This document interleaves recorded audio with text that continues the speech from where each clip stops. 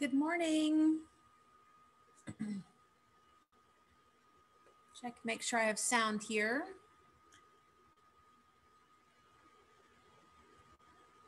Good morning. That I do. How was everybody's evening? Hopefully everybody got some rest and maybe got to do a little sewing. I went home, I made tacos for dinner, which were absolutely delicious. I've been looking forward to those tacos all week. Made it 2 weeks. Yeah, Dr. Mike wants me to open a taco truck now. I've made it 2 weeks of cooking dinner every night. So starting off the new year good. So so tonight I will research and find some more recipes so I can see if I can go 3 weeks of cooking every night. Could be pushing my luck, but so far so good. Good morning, everybody.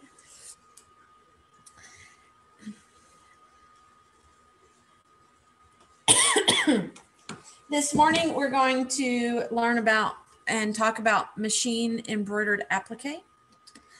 Pretty basic step to embroidery or machine embroidery. I would say really picked up popularity in the last 15 years. I know, which sounds like a ton, but when we first became a dealer and I first got into embroidery, when I became a dealer for Bernina, I did not embroider before. We didn't really do a lot of applique. It was a lot of filled in dense design. So applique has really taken off in the last decade. I swear, every day I feel older and older and older. So we're going to just look at the different ways to, the steps to appliquing on an embroidery machine, as well as the different techniques and methods that you can do with your fabrics for machine embroidered applique. So we will, I think we can, we'll get started. All right, good morning, welcome. I hope everybody's got their coffee, tea, or breakfast this morning. Thanks for joining me, Amy, for Breakfast Club today. So we're going to talk about machine embroidered applique. And so this is basically appliquing fabric into a background fabric that you would typically do either by hand with needle turn applique or by sewing machine, which you could do with your blanket stitch, or it's also called an E-stitch in embroidery, or decorative stitches. So that would typically be done on the sewing machine. However, adding it to machine embroidery makes it fast and easy. You also get the perfect curve and corner. Everything is precise. It's all consistent. Every leaf in the design will look the same. And as an embroiderer, because we're using fabric to fill in a shape versus filling it in with thread, that's going to greatly reduce the stitch count that we have on a design. Therefore, we can take designs and put them on a lighter weight fabric and things along that lines. You may not need as much stabilizer in that realm. So, for example, if this design was 100% thread, so you see that the stems and some of the smaller berries and stuff are all thread, but this center floral piece, the bigger flowers, and the bigger petals are all fabric. If that had been created and digitized to be 100% thread, we're looking at a design that's probably close to 75,000 to 100,000 stitches, especially if we're talking about something that is the size of a quilt block. So maybe we're talking about an 8 or a 10-inch square. That's going to take a lot of stabilizer and interfacing onto a piece of cotton fabric, because probably we would be doing this to create a quilt, and that's going to be really stiff. Okay, so by adding the fabric in and taking away stitches, your design is going to be less dense. Okay. It also allows you to add a little bit more texture because we're adding in fabrics with patterns and color variations to it as well. So appliques also make great designs. Applique designs are perfect for a lot of children's garments and children's wear. The stitch count is low, okay? So that reduces the amount of thread and bobbin thread that's on the wrong side of the garment, which can be very irritating to children. I'm sure that you've probably had a child or a grandchild that wouldn't wear something in particular because it was itchy and scratchy. Using applique designs cuts down on some of that. And even on top of that, once your embroidery is finished, if you cover the back of the embroidery with a product that we sell called Gentle Touch, that will cover all of the itchy and scratchy. Now, all of the designs that you're going to see, images that you're going to see in this presentation today, I have linked and will be up on the YouTube tab of our website, which I will show you in a little bit. And you will be able to, once you get the PDF, you'll be able to click on this link and it will take you right there. Okay, so if you have any questions about the designs that you're looking at or where to find them, they are and will be part of the presentation. Oops. So the first thing to know that when we are appliquing, there are typically 3 steps to an applique embroidered design. The first is going to be a placement line that your machine is going to stitch for you. And that's basically telling you where to put your piece of fabric. Once we lay the piece of fabric right side up, covering all of that placement line, we then would run the next color stop of the design, which would be a tack down. That would then tack our fabric in place, straight stitch, zigzag, something along that lines.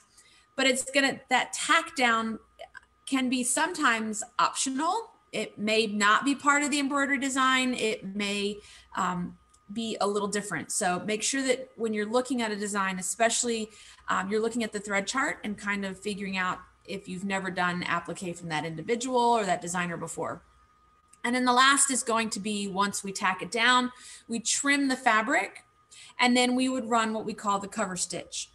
Now, sometimes the cover stitch may not be the exact next color stop in the design because there may be some additional decoration and stuff that the designer has put in before it does the cover stitching. But the last step would be the stitching that we use to cover up the raw edge of the fabric. Okay, and that stitch can be anything from a blanket stitch, it could be a decorative stitch, it could be a satin stitch. In this world, today, we have so many ways of finishing off the edge of applique that it can change. All right. So once we have chosen our design and it's an applique design, we need to figure out how we are going to prepare our fabric. And there are 2 main types of machine embroidered applique preparation methods. And that is going to be either you're going to pre-cut them or you're going to trim them in place. Okay, and depending upon the type of cover stitch will define and pick which method that you're going to do. Okay, so the first thing we're going to do is we're going to talk about pre-cut. Probably the one that most people don't do as often, especially if, because it does require you to cut all of your fabric shapes first. Okay. So it does take a little bit longer to do, a little bit more prep. It is the preferred method if the design is going to be raw edge, zigzag, or blanket stitch applique, mostly because we can't get, we need those to be closer to the exact size. And by trimming in the hoop, it's harder to get. They're usually a little bit bigger. Great for methods that, this method is great for designs or shapes that are very detailed. Like the snowman that you see here on the side, we have lots of individual pieces, small little areas up around the snow of his hat and inside the tree crevices that can make trimming close difficult. Now, if you own a personal electronic cutting machine, so Cameo, Cricut, Brother Scan and Cut, things along that lines, a pre-cut method is a little bit easier for you because you can use the printable applique pattern pieces or the SVG files if you have software levels that will open an SVG that you can then load into those that program that you're using and then cut it out with that particular machine. Whole nother class, okay? Not even gonna talk about how to do personal electronic cutting machine cutting for fabric because it's a whole nother tangent. Maybe another day, maybe a whole separate class. Maybe I will teach, maybe that'll be the method for Camp Cameo next month, and we can talk about prepping fabric. And even if you don't own a Cameo, you can still watch and listen and apply those particular techniques that we do for cutting fabric with a Cameo to your particular machine. So these are just an idea as to what the methods of applique are that I would use pre-cut. So the dog paw on the left is zigzag. So you can see that the edge of the pad of the paw is just zigzagged, okay? There's no satin stitch, there's no nothing. So if you had done kind of a trim in place, it would probably stick out from the zigzag. The same with the blanket stitch applique that you see in the center. If we did this, a blanket stitch applique typically does not have a tack down, okay? Because the tack down would show through the blanket stitch and we don't want it to show. We want it to look like we did it by hand or by sewing machine. So really with most blanket stitch appliques, they are basically assuming that you're going to be pre-cutting your appliques. And then the flamingo on the left is what we call raw edge applique. It's hard to tell, but the shape is put down and it's stitched just about 1/8 of an inch to the inside of the raw edge. And then over time it will, you know, fray, ravel, get a little fuzzy look to it, that type of thing. So those are the 3 typical methods that you would see the digitizer or the asking for you to pre-cut your fabrics. So let's talk about how to pre-cut. Now you typically the design company is going to give you the printable applique patterns. Okay, OESD usually places the applique patterns in the thread chart. Okay, documents, usually a PDF, thread chart, information, how to do applique, how to do what you need to do, and then you have actual size appliques. Okay, so they're not shrunk, they are the size that they need to be, so you don't need to do any increasing or decreasing in size. The number one thing that you need to make sure that you do when you do print them is to make sure that your printer is set to have no page scaling or set to print at 100%, okay? Even though what you're looking at says is an 8.5 by 11, some printers will still shrink that 8.5 by 11 just slightly, just to make sure that it fits with inside printable borders. And if it does that, then your appliques are gonna be smaller than what they need and not fit the actual placement that they need to fit. So you wanna make sure that your page scaling or printing scale is set at 100% or turned off, okay? You just wanna make sure that you don't waste all your time and end up cutting things too small. So there are a couple of methods and things to do. I'm gonna talk about Applique Fuse and Fix first. This is a product from OESD. We sell it in 8x10 sheets, packages of 8x10 sheets. It is sticky on one side and fusible on the other. And you're like, well, why sticky and fusible? So what is nice is that we iron it to the wrong side of the fabric, we cut our shape out, and then when we want to put it in place and we want it to stay in place, when we peel the paper off, it's sticky and we can stick it in place. It does not require us to then go to an iron and iron the fusible down so that it doesn't move on us. And that's the other important thing about pre-cut applique is you don't want it to move, okay? So, excuse me, the Fusion Fix takes care of that for us and just keeps us from not having to go get a small iron or take things off and go to the ironing board as much. It can be stitched through. It's not going to really gum up your needle, and it's not going to leave your applique feeling overall super stiff. Okay. So I would take and iron pieces of Applique Fusion Fix to the wrong side of your applique fabric. Taking your printed paper applique sheets that you pulled off your printer, a little bit of 505 on the back side of them, and then place them right side up on top of your applique fabric on the right side of that fabric. So up at the top picture you see here, you see the Applique Fusion Fix iron to the wrong side of the fabric, and down below that we have the right side of the fabric up with your applique pieces on top of that. And then you're going to carefully cut out on the lines or right next to the lines so that your shapes aren't too big or too small, okay? And then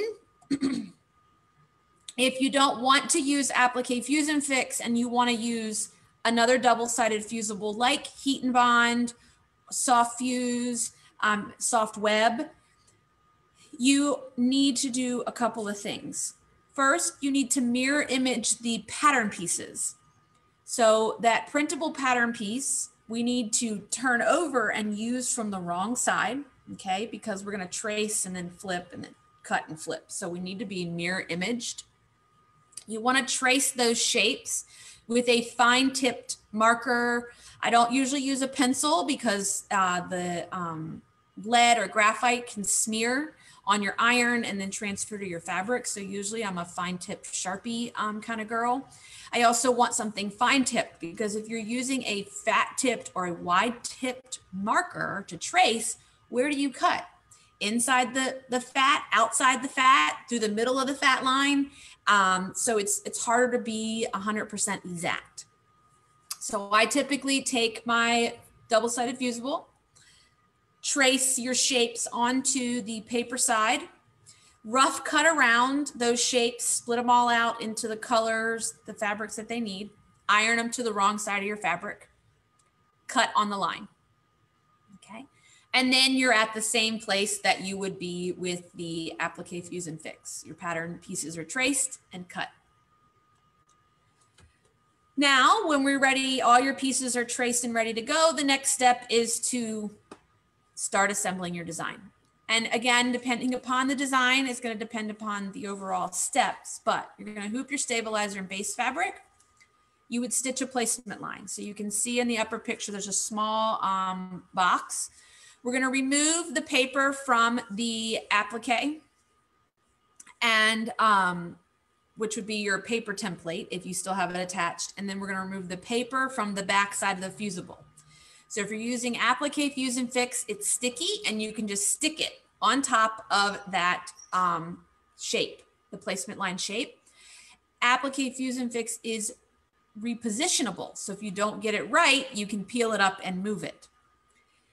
If you're using standard double-sided fusible, so Heat and Bond, Soft Fuse, Soft Web, I would take my hoop off the machine, go to the ironing board, position my piece in place, and then take a small iron and fuse it in place, okay? And then return the hoop to the machine.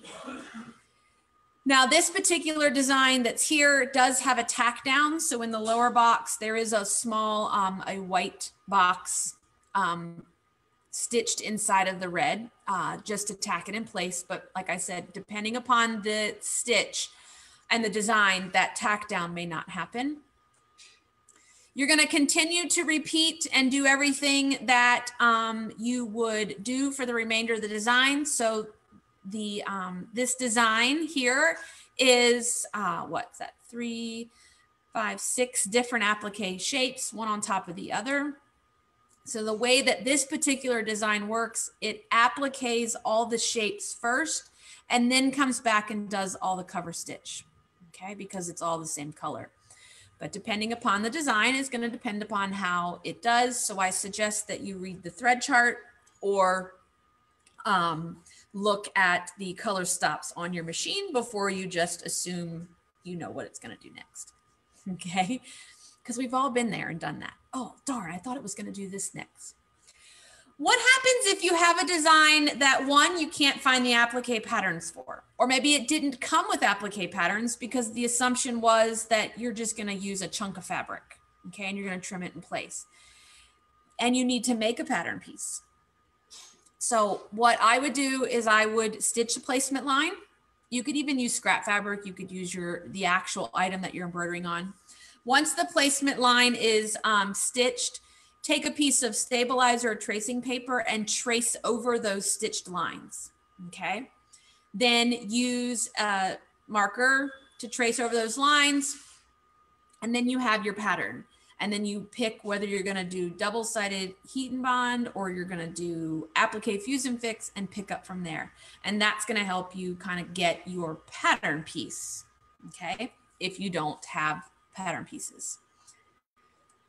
All right, so that's pre-cutting fabric, but there's also, like I said, you have the ability to use SVGs, but that's a whole nother hour-long class.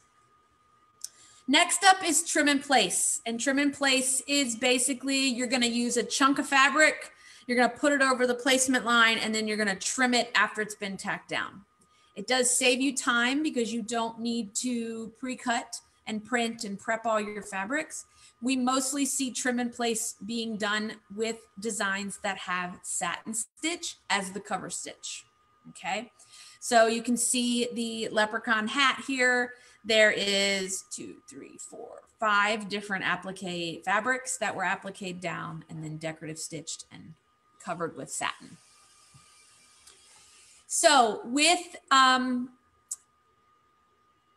trimming in place, you can use fusible and you can not use fusible, okay? It's completely up to you. If you don't have a lot of stitching on top of the applique fabric, you may want to choose to fuse your shapes down once they're appliqued to keep them from bubbling and just to help them stay flatter, okay?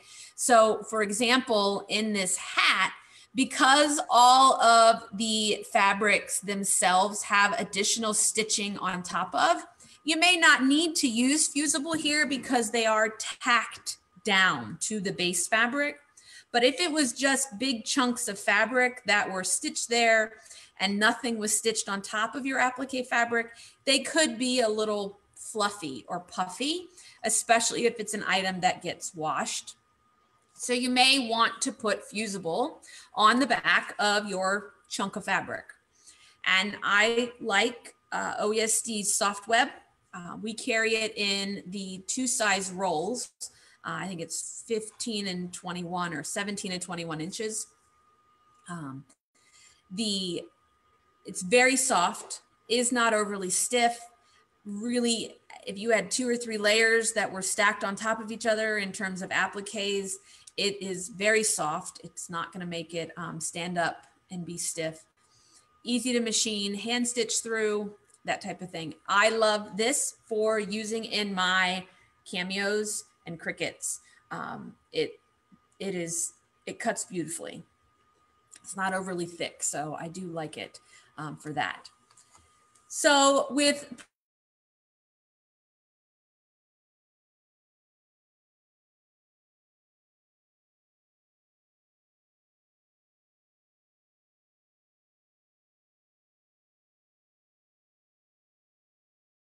we're going to hoop your base fabric and stitch the placement line.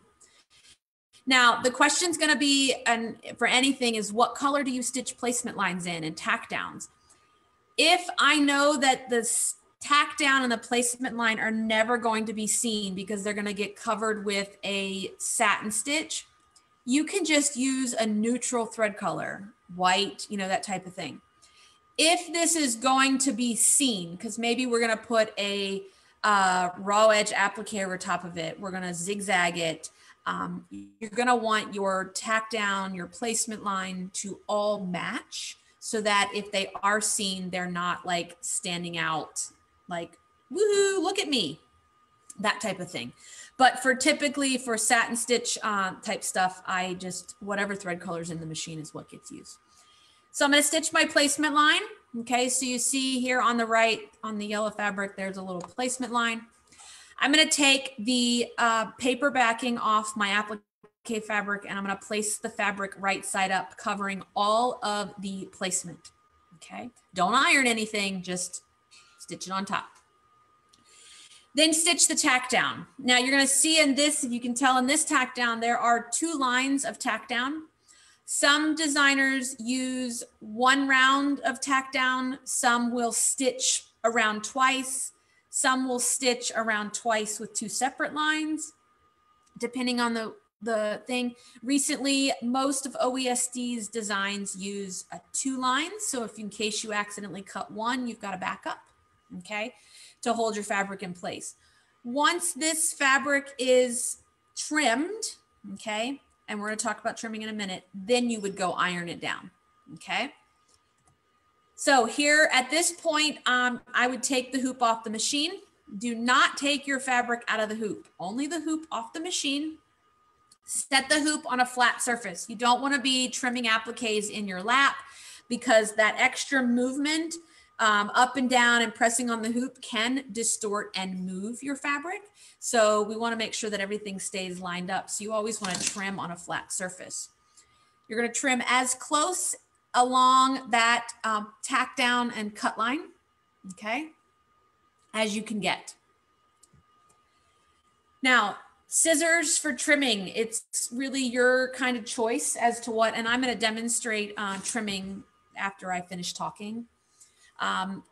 Some of us use double curved, well, I use pretty much all of these, but double curved machine embroidery scissors, especially if it's a fine corner, things along that lines. I do like using my duckbill applique scissors, the smaller ones. I have a pair of small and a pair of medium, and I do have a pair of large, but the medium and smaller ones are going to help just be smaller in the hoop. And most of them are what we consider double curved or single curved, that way you can get over the side of your hoop and flat onto the fabric. So I'll show you that in just a minute. So once you're trimmed, you can iron your fabric down, and then you can continue on with the design in the hoop until it's finished. So this has what, 1, 2, 3, 4, 5, like 6 different appliques inside of that particular design. And this design would then be finished and you would be ready to go. Ultimately, you wouldn't be able to really tell if I done this design either pre-cut or trimmed in place, you really wouldn't be able to tell the difference between them in that aspect. So just a couple of examples of other applique designs, Robot and Friends here. These are mostly satin stitched covered designs. The Retro Mod Kitchen. Sunday Ride has a combination applique and embroidery. Bathroom themed. Lumberjacks. And some gnomes. Okay, so let me show you here, if I can get my camera to change. Okay. 1 second. Pause for a moment.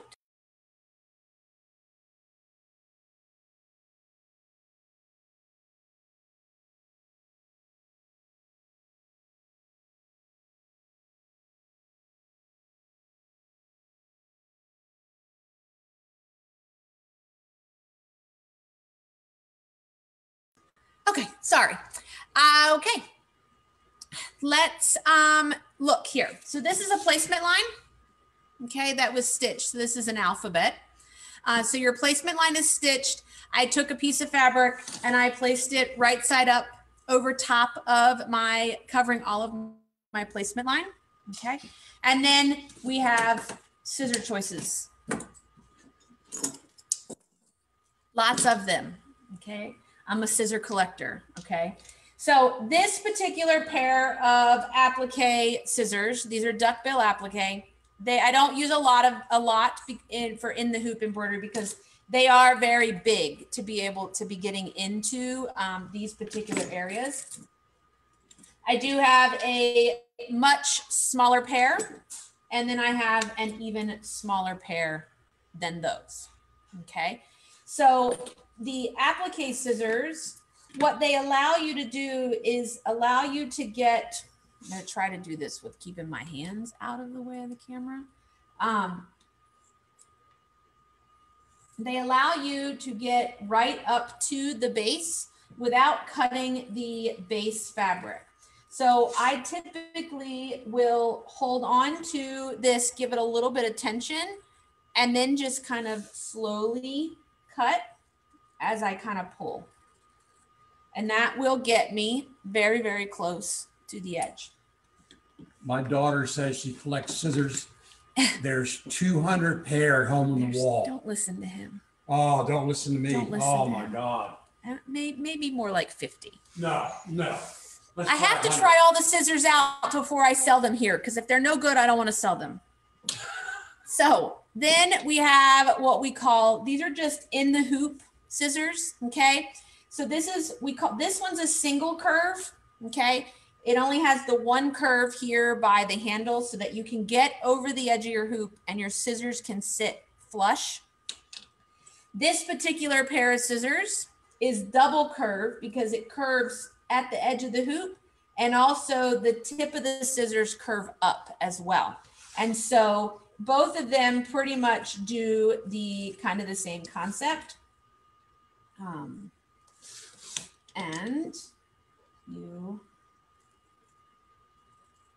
I use these in these, would be used in these smaller areas.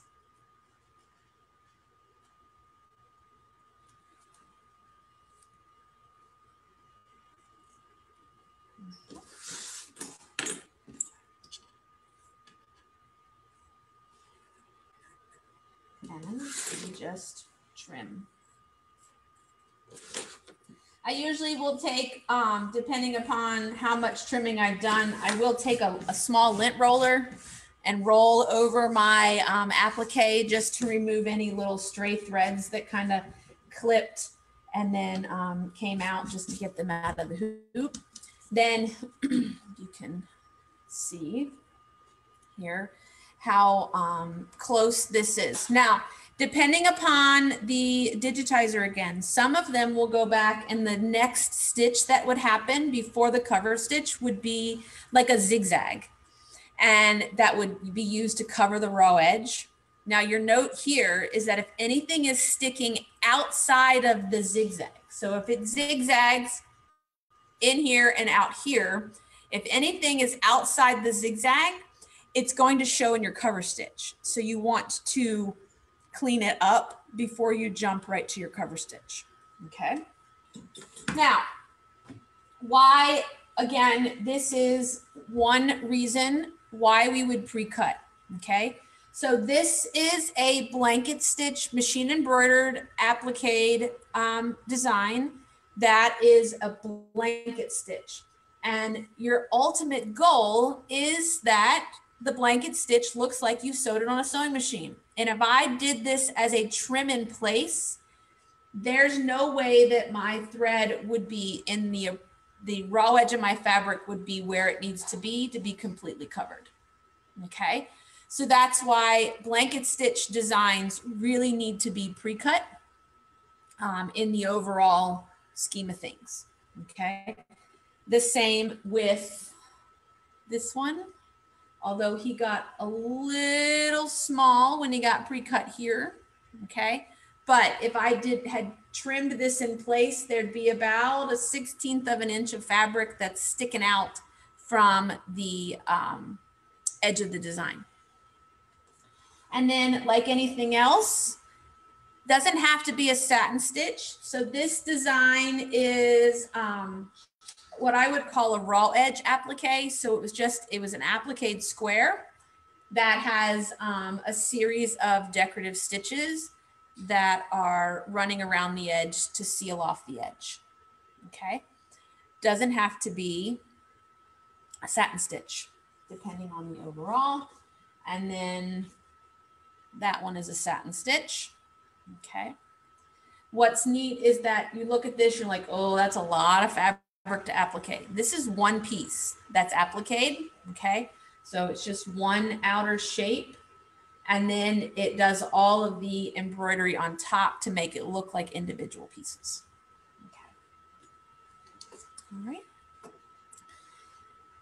Now, you can also, I didn't get any slides put in here, but a little more contemporary applique today is you find people using applique glitter. So in the world of Kimberbell, applique glitter, leather, mylar are all being used. You can use HTV, which is heat transfer vinyl, okay, to replace the fabric in an applique. What's really nice is as well, if you have an SVG file and you can, and a personal electronic cutting machine, you can pre-cut your appliques with the HTV to add, and then put it into place. So you can replace fabric appliques with some more modern contemporary leather, faux leather, vinyls in that aspect. Okay. Do I have any questions? I haven't seen any, so obviously I covered a lot this morning. If you have any questions, again, this will be, just put them in the comment box. These, what you see on the screen will be links that you can get from the PDF when I get it uploaded here in just a little bit. You can download and click on this Just Embroidered ebook on machine applique. This is from Bernina. That puts together, kind of covers a little bit of what we talked about today and the different pieces and the different methods. It does cover a little bit for those of you that may own a cut work tool on how you could load up to 6 or more layers in your hoop and cut out multiples at one time, should you need multiples cut out. And then these links will take you to both Embroidery Online and Scissor Tail Stitches, which is where all of the design examples came from today for you to see. Okay, so let me show you here one more thing. So what I mentioned last week, and I've mentioned this week as well, I'm in the process of putting up all the links and presentation PDFs from the last 3 months of October, November, December, last 3.5 months of Virtual Breakfast Club. So now on the front page of our website, which is materialgirlsquilt.com, at this top header all the way over, you'll see YouTube. Okay. And then under YouTube, towards the bottom, you're going to see all of the topics for 2020 and then the beginning of 2021. If the word video is there and it's in pink, if you click that, it will link you to the video on YouTube. Okay, it's very hard to go back on Facebook and try to find older things. So I put the YouTube links because they're easier to find and link you over there. And then if there is the word presentation there, If you click on that, the PDF will open, and inside that PDF is all of my screen images that you saw during Breakfast Club, and links will be available within them if there are links for them so that you can go back. If presentation is missing, I'm still looking for those files. I don't know what I've done with them. So I am hoping to find the one on hemming and the one on gathering, but at the moment I have not found it. I have one more computer to look through. But otherwise, that will be the easiest way to go and find the information and reference back to them as well at a later date. Okay. All right. Any other questions that I have from you today? If not, I appreciate you joining me this morning for a little bit of information on machine embroidery and applique.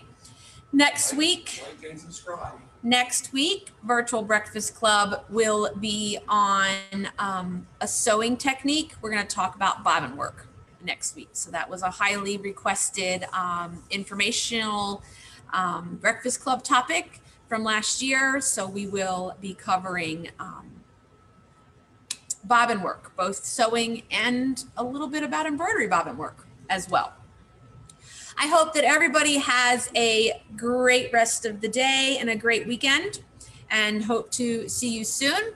Be sure that you join our newsletter from our website. And if you do go to YouTube, be sure that you like and subscribe there. You'll get notifications when new things get posted. So thank you, everybody. Have a great weekend. Thanks for joining me, and hope to see you soon. Bye.